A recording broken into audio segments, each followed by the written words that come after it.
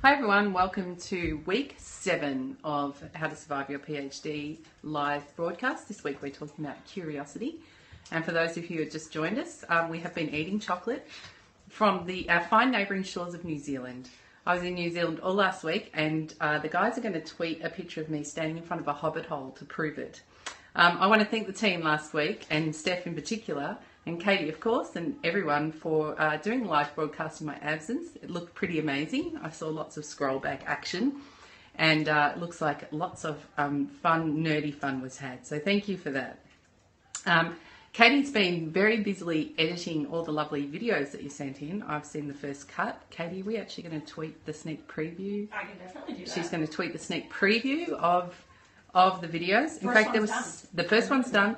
There were so many fantastic things on those video clips that we are making how many now? Oh, at least 5. At least 5, we think, and we'll release them and we'll put them in the course and all over the place. So they were great. Thank you so much. Big shout out to Oz Julian Cox, who I know can't join us tonight in live chat because he's going to a very special dinner because he visited us on campus today. I couldn't make it, but I saw great pictures of you in the Gods Cafe. So thanks for joining us, and I'm sorry I couldn't make it. And as usual, all the links and resources that I'll mention tonight will be going out on Twitter with the Survive PhD hashtag. And we will storify this chat along with all those links, and we'll put it up on our on the site and on the course for you to share and enjoy. Okay, badges. They make you feel so good. All the love for the badges. Today, the badge on the forum is going to Annex 9 for the post Curiosity, what does it mean in your language? Which reminded us all that curiosity and all its connotations vary according to your language and cultural views. Thank you so much for that interesting contribution. We're also giving a badge to GoalZM for very thoughtful responses to the discussion questions. I'm just going to chuck my piece of paper down there. And on Twitter, we'd like a big shout out and badge to Tracy E. Griffiths. That's at T_E_Griffiths on Twitter, for making a very lovely story file called How the Owl Got Her PhD topic, which we thought was very creative and also useful and great learning. Thank you for that. And also to at DocPipNZ, who I believe is online tonight. Hello, DocPipNZ. We've noticed how lovely you are in the community and how you just contribute through general awesomeness. So thank you, and we're sending your badge your way. So, curiosity. Well, I said to Katie, what's been happening on the forums while I've been in New Zealand? Because, you know, after about Tuesday, I couldn't really log in because I was, you know, going to hot springs and all that kind of lovely stuff. And yes, I am making you jealous right now. It's Katie standing there with her hands on her hips. Anyway, I said, so how's it been going in the forums? You know, what's the general mood there? She said, actually pretty good, you know, no crises, no melodramas, no dramas. Just really some interesting and thoughtful responses. And we talked about this for a bit, and we thought maybe it's because curiosity is the first really kind of positive emotion we've discussed, even though, of course, we discussed some of its downsides. We also talked about how important it was to our research. And a lot of the questions on the discussion forums really reflected the importance of that within our research, and some of them questioned that. So the first one I'll pick up is from Amita K, who says, the challenge I experience is many times I see students who don't display any curiosity. I'm assuming Amita is actually talking about undergraduate students here. I don't think I've really discovered that in PhD students, but hey, it might be possible. It appears that their aim is to do what's required and get over with it. This frustrates me as I know the value of knowledge that's been offered to them and how it could change their lives. And I know the cliche, says Amita, that even if you change the life of one student, it's a victory, but I'm greedy. I suppose I want to reach out to them all, or as many as I can. I want to see enlightened faces walking out of my classes.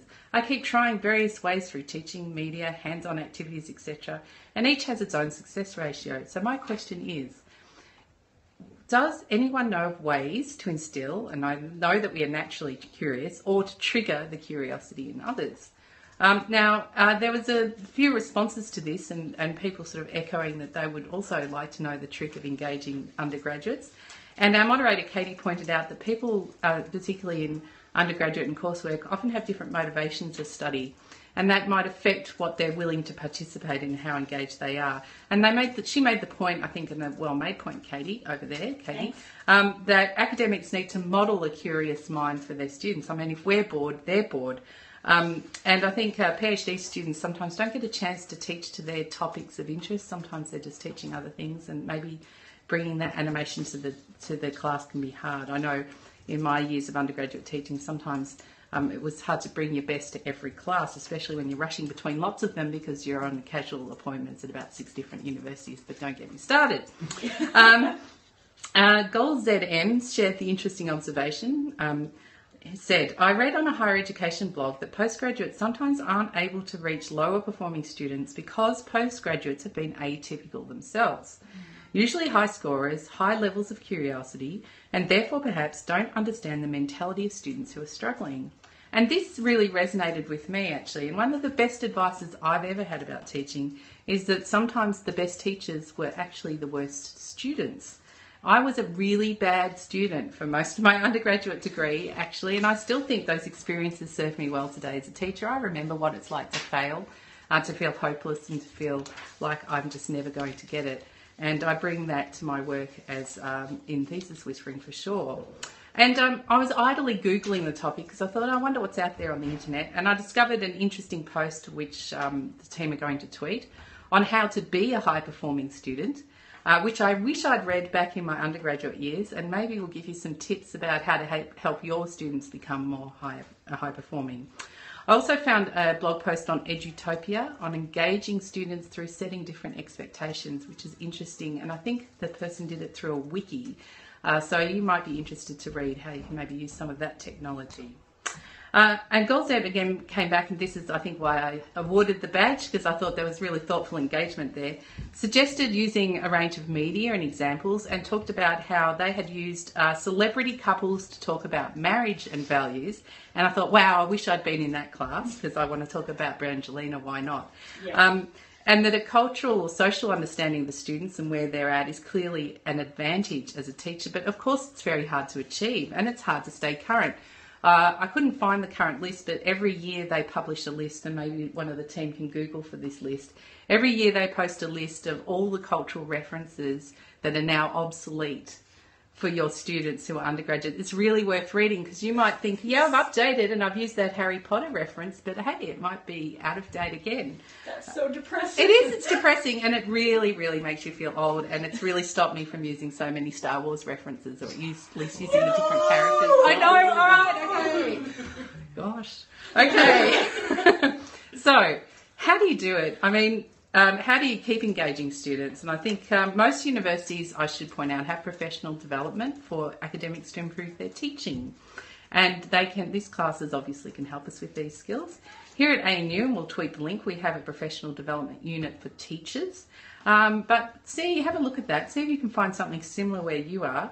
My recent research with Will Grant is showing, and with Steph, who's sitting over there in the corner, is showing that a knowledge and theory of practice around teaching is really advantageous in the job market as a PhD student graduate. So if you're up for the job hunt and you're interested in being an academic, it's really in your interest to take one of those courses and be able to demonstrate that knowledge. So further in that same thread, at KDTOTARA, Tara, I'm going to call you Tara, made the important and valuable contribution. And she says, I'm assuming it's a she, I've met a number of students who are also travelling the career PhD path as I am, many of whom have had grants provided by employers or industry funding bodies, who've had the scope and the direction of their research specified for them. And they found out that they almost have a feeling of shame that what they're doing in their PhD is just for work. I feel as though our experiences, challenges and achievements are devalued by those who emphasise the need for passion and curiosity of strivers for the PhD. That because we are not doing it for the right reasons, that it's somehow a second-class qualification. She carries on, why is it not enough to do what is required and moved on? We've acknowledged through this MOOC that the PhD is a stage, it's not a Nobel Prize, it is not all that will be all and end all of our existence. We all work through essentially the same process with the same sort of learning and the same end point. If my passion lies elsewhere, why should that be a bad thing? that really pulled me up short. And I thought, wow, this is a sort of a narrative or a discourse of you must be impassioned, you must be taken up by your topic. And the idea that you can feel like a second-class citizen, I could definitely see how that can happen. And I think it's really worth reflecting on for a moment. Are we actually creating two classes of PhD students here? The passionate and the pragmatic.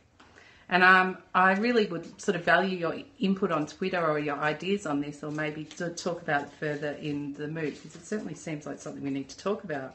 No resources, however, sprang to mind, I have to say, to answer the question. I think it's more of an existential, rhetorical question than it is a question that needs an answer. But I typed it into Google anyway. I actually literally typed, passion in the PhD, is it always needed? Got to love the Google. Sometimes you just got to tell it exactly what you want. And I got the first hit on a thread on Quora, which is a question and answer forum if you've never encountered it before. And the question that was being asked was, should I do a PhD if I'm not currently passionate about the field? Why or why not? If not, what should I do? We'll tweet the link to that discussion. There were about 25 responses, and most of them were pretty good, actually, but overwhelmingly they told the person that passion was important. So again, that discourse, that narrative was getting reinforced by other students. One of them actually said, if you have to ask whether or not to get a PhD, the answer is not to get a PhD. It's sort of like asking whether you should get married. If you have to ask, the answer is no. Which I thought was, pretty much sums up that attitude very well. And the arguments in the rest of the thread boiled down to two reasons why passion is crucially important. First of all is that it's really important to be realistic about the work you want to do post-PhD. So if you're working in a topic area, you're becoming an expert in that, you're making connections in that, and you're not intrinsically interested in it, are you setting yourself up for a career that you're actually not very interested in? Maybe. And secondly, people were saying that passion helps in the face of those more difficult moments in the PhD. And I think that's certainly true. Others argued, and I think more interestingly, that there's other ways of engaging in a field you're passionate about other than researching it. And this, I have to admit, resonated with me. Just because you love something now doesn't mean you have to love it forever, or that you will love it forever. My PhD was about hand gestures and architects, and I never did any more work on hand gestures and architects than after I finished. I do like it when people write to me and say they've read it and they've used it in their PhD, or that it's carried on research some other place, but it doesn't really feel like my child. It's just out there. And all the time I was doing it, I was wanting to come back to a career in research education. So gesture was never my primary interest, but I was interested in gesture, interested enough to sustain me over 4 years. And so I think there is a place for the pragmatic PhDer, I'm calling them, someone who's more interested in the qualification themselves than the topic. But it might be hard to sustain motivation on that alone. I'm not sure, but you're really interested in your views, and I think a blog post is brewing in my mind about that for sure. So thank you for that contribution. Also, are we allowed to admit when we fall out of love with our topic? You can say it here, it's safe. Have you fallen out of love? It's something we're going to pick up in our module on boredom, which I keep saying is my favourite module, and I hope I'm not overselling it, but I did love doing the module on boredom, and I think something we don't talk about very much, and we'll pick that up more. So, carrying on. Chris Desire, great name Chris, wish that was my surname. Chris Desire writes, in this module it was mentioned that ensuring that you are not reading too little but also not reading too much. I know that's a kind of mixed message, sorry about that, that's sort of true. Chris carries on. This is something I've struggled with, and I always wonder whether I'm reading enough. At the start of my PhD, I was reading whatever I could get my hands on. However, more recently, the amount of papers I'm reading has significantly decreased. I skim over abstracts of new papers in the field and read the ones that seem related and interesting, but I do worry I might miss something important through my diminished amount of reading. Is there a guide or some way to tell if you might not be reading enough or even too much? Now, I want an app on my phone like I've got on my Fitbit, right? And so that everything I read, then it kind of gives me, like on the Fitbit, gives me numbers of glasses of water, and I can tap it every time I do a glass of water. And it shows me in my jug how much water I've drunk and whether it's enough. But there is no such app, unfortunately, for the PhD. If there was, I would make it. But I think this is a really difficult question. And a couple of other questions on the thread reflected the difficulty of this. Phoenix Angelfire, great name by the way, asks, when is it time to say stop? No more, enough is enough. Does this question also haunt your waking hours? If it does, what is the solution if there even is one? It seems that every new day brings another novel idea, a new approach, a question to be resolved, an interesting subject to include in the ongoing discourse that is our research. And wow, that feeling when you're really firing on all the PhD cylinders is amazing, isn't it? It's like all the little bits in your brain are connected up and everything you read and every input, and it's just like your brain is on overdrive, it's overclocked. That's a great feeling, but it's pretty exhausting. And when do you know when to stop? When do you turn it off? Have you got enough? And Kat, also further down in a similar thread, asks, when should the literature review end? I was once told this ends once you start collecting data for your research. I don't think that's true, Kat, by the way. But how can this be as new information is constantly being added? It's a very big and classic PhD mistake to stop reviewing the literature and start doing the rest of your research. The literature review should be still touched right up to when you submit. People have done badly in examination because they cut off the literature 3 years ago and didn't revisit it again. So never be told that somehow the literature review stops. It's a continuous process.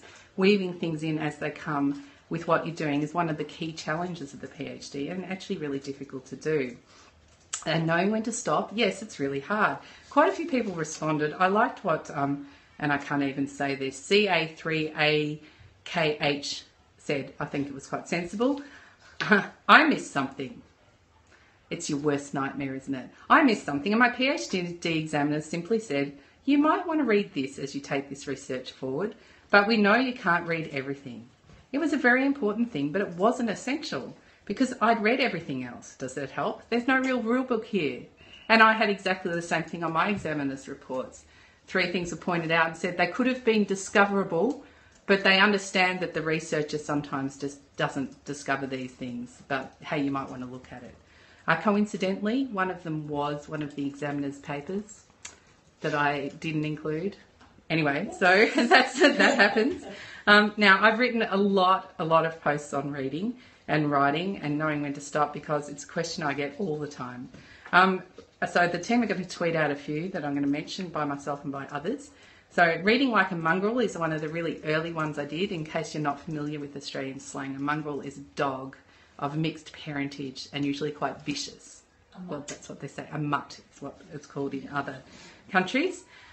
In this one, I talked about sort of the practices of skim reading and why that was kind of okay to do that. Because when I first started reading for my PhD, I thought I had to do everything properly. And if I didn't do everything properly, I really wasn't doing my PhD, and skim reading wasn't allowed. But actually, skim reading is inevitable. And I had a student come up to me after a recent workshop here at ANU and said, I'm at ANU now, and ANU is a really good university. I thought I better change my reading habits because I always skim read.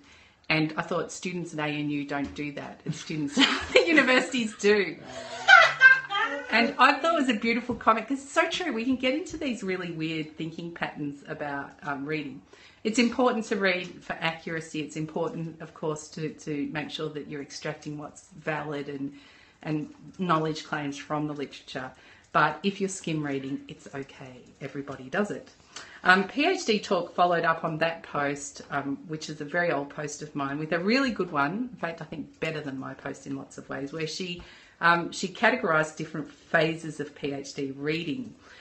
She calls them, and thank you, Eva, for this post, by the way, the novice, the apprentice, the sponge, the concluder, the interrelator, and the mongrel. So the mongrel is part one of the types of reading that you can do. It's a really good post worth having a read. The team are putting it out on Twitter now.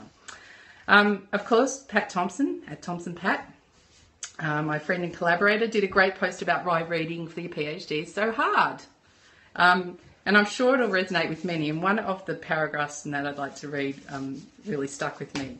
The difficulty of picking between hard and poorly written texts is particularly an issue for people early in their academic adventures. Doctoral researchers often find that the books and papers that they encounter don't yield much at the start. And PhDs don't necessarily know whether this is because they aren't sufficiently at ease with the stuff being discussed, or whether they've just happened across a text that is thick, dull, plodding, and isn't worth pursuing. I love how Pat writes. It's true. Sometimes it's hard to tell the difference between writing that's just bad and writing that is hard. And in academia, that line is very blurry.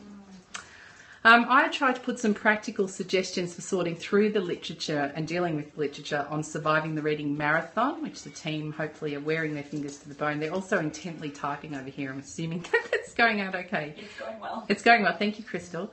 Ben from Literature Review Post then wrote me a post on why he hates the marathon metaphor when it's applied to writing. And he talks about sprint writing, which is an interesting counterpoint. In short, what can I say? There's no really good solution to this problem. Until that app is made, we're all just struggling with it. I struggle with it as a working academic. You talk to any working academic who's interested in their craft and they will tell you the same thing.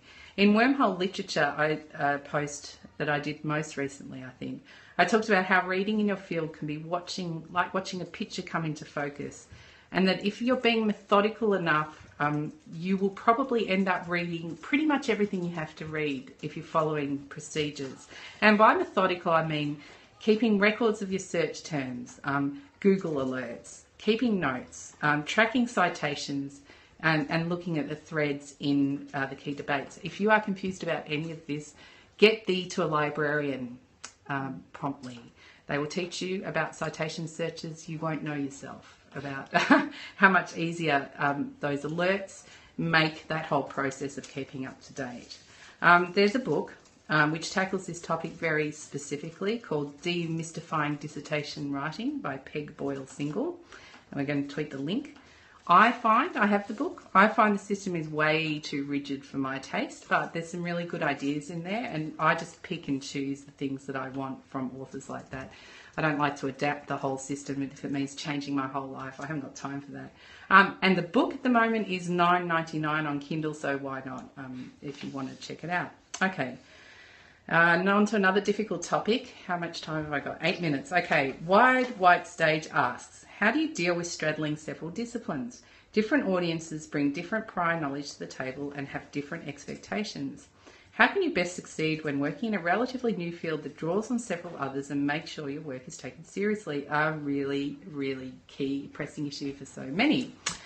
Which is why I think similarly, Dramal 8 asks, how important is multidisciplinary interprofessional research and how should the scientific community encourage and support it?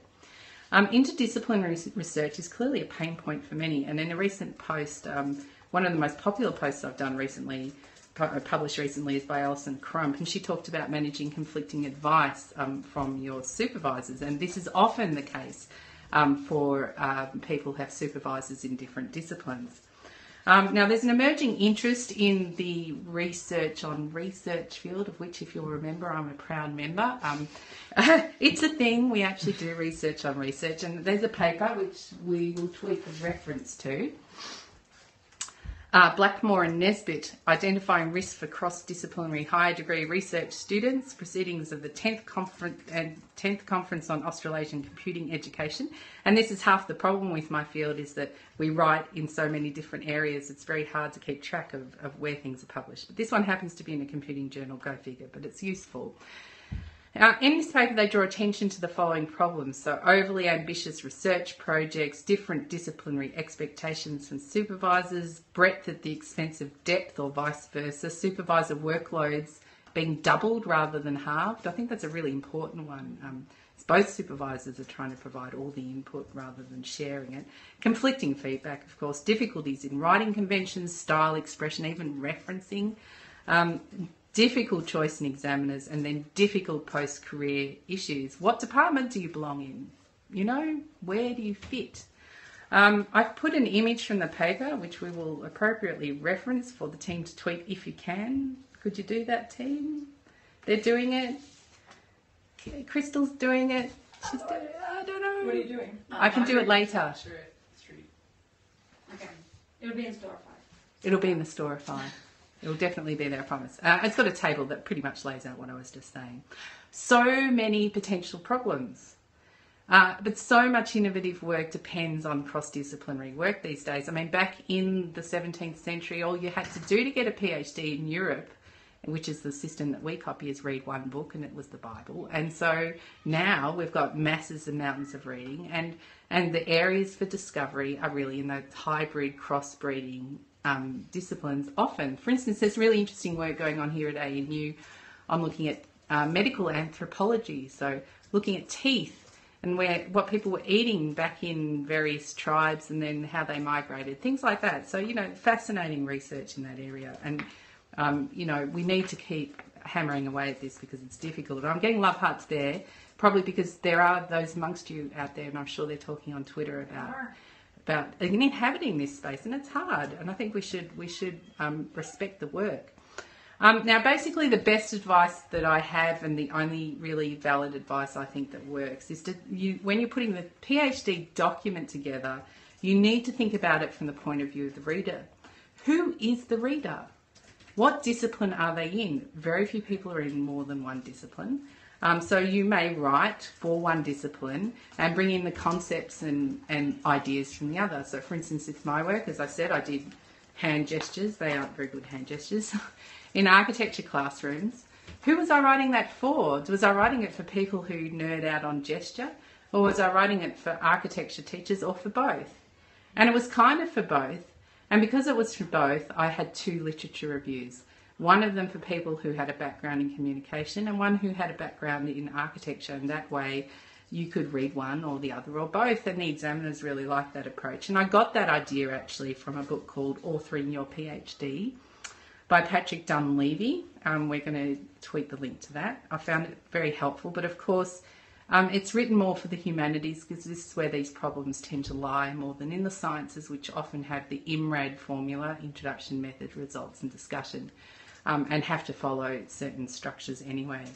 You may or may not be aware that Patrick writes a great blog on Medium, and we'll tweet the link to that. I do enjoy his posts. They're usually pretty interesting. And Patrick is a professor at the London School of Economics, but he also has a fellowship here in Canberra at the University of Canberra, interestingly enough.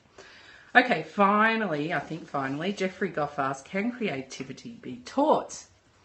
And people said no, and people said yes. And as a former architect, I can categorically say creativity can be taught. I taught it for years. There's many, many techniques I could talk about it. Bore for Australia, as I'm so fond of saying. I don't know if you can teach it. It's more like cultivating it, nurturing it. And there's no real time to outline all of those there. But Daniel Kaitan, in a similar vein, asks, innovation is such an important attribute. Why isn't innovation assessed specifically in PhD examinations? And the answer, Daniel, is that it is. It's one of the key criteria in examination. And for a good outline, but of course, as I think, Katie, you were the one who pointed out that it depends on the definition of innovation. I can't remember. But the innovation... Sounds like something I would say. Your definition, it's clever, so therefore it's something you would say. Oh, definition of innovation is context specific. It means something different in different disciplines. And for how examiners internalise this, you cannot go past the seminal paper, which I've mentioned so many times, by Dr. Margaret Kiley, proud staff member here at ANU. It's a PhD, not a Nobel Prize. Okay. Massive thank you to the team for the support as ever. And I just remembered that I forgot to say who was here. So I'm just going to show you that it was, here we are, Jonathan. Love to Jonathan. And I just have to rotate now. Steph. Yay. Love for Hey Steph. guys. Love for Crystal, who's looking a little bit Can't see her. manic. She's down here. Can you see her now? Yeah. And Katie, as ever. Hello. Comment, which I Thanks, thought Katie. was really good, is Deb's Net called the Lit Review, kind of managing it, the reading FOMO. Reading FOMO, fear of missing out. Yeah. Reading FOMO, definitely. Tash from Oz asked, how do you present 2 lit reviews in your thesis if you're interdisciplinary? Like, how do you do a lit review from one field and then another? Well, you just say it in the introduction. You say, when you do the synopsis part of your thesis, you say, part 1 of this thesis is literature review and it's in 2 parts. If you have a background in X, read this one. If you have background in Y, read this one. Or if you're really nerdy and you're totally into it, read both. And obviously they want to be a little bit shorter. And in that book, there's also the concept of the shoulder review, which I didn't end up using, but I was really tempted. So 1 review at the start, bunch of stuff, shoulder review, bunch more stuff. He has this whole concept of looking around a room. I can't really explain it here, but it totally makes sense. Thank you. Mm-hmm. The other question is from Suze Bradbeer, and she says, "What are good questions to ask a librarian and not look stupid?" See, That's cool. see, the key thing there is a Trish, isn't it? Did you say Trish? Suze. Suze. The key thing in there, Suze, is librarians are the kindest souls in the entire universe. And appearing stupid in front of it's just what they deal with every day. And they love it. So they love problems. So that, first of all, don't ever be afraid of appearing stupid in front of a librarian. Thank you, Brendan Tunstall. You're right. They never think you're stupid. Okay. Secondly, the really key thing that you can learn from a librarian is citation searching. So how to trace the threads of a debate through how people cite each other, and how to look at the metrics around the citations to see where the clusters of data sit. Someone should do a social network analysis tool where you can just sort of plug in. Someone might have, if someone knows of any of these. The internet might know that somewhere. Of how to do that is to visualise it as big clusters would be amazing. But just that simple technique, and it's done differently in different databases, basically. So it's sometimes you need to be taught how to do it in, say, Scopus or Web of Knowledge. Google, of course, has it very simply. Why can't everyone be Google? So that's one thing that the librarian will teach you. And there was another thing that was on the tip of my mind about citation searches that have been. The other thing that they will teach you how to do is alerts. So setting up alerts in various databases, good search strings for alerts. And so that's, once you've set that up, it all just sort of comes in auto-magically. You can set them up for weekly or for monthly so you're not overwhelmed by it.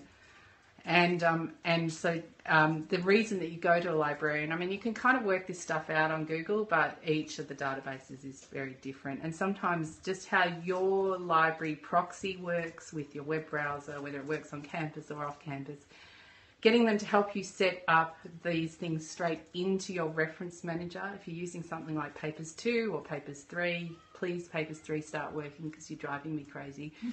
If you get it set up straight into those browsers, then you can, from your reference manager, search the databases, and it's all beautiful things. So librarians can teach you that. Other questions? I've just been reading all the wedding congratulations. Oh. Any other questions? Anyone see any? No. Love for librarians. Love for librarians. Yeah, lots of love for librarians. Okay. Well, if there's no other questions, then next week we are doing a module on confusion. Am I right? You sound confused, so I it must sound be. confused. And I'll be honest with you, I found this module really hard to write, and I hope that it's not hard to read. The team tell me it isn't. And we'll be sending out tomorrow morning, as usual, the instructions for the discussion forum, and I think that's about it. So, yeah, are we done? Are we out? Are we finished? Yes. Yeah, okay. Thanks for joining us tonight. We look forward to talking to you next week. Bye.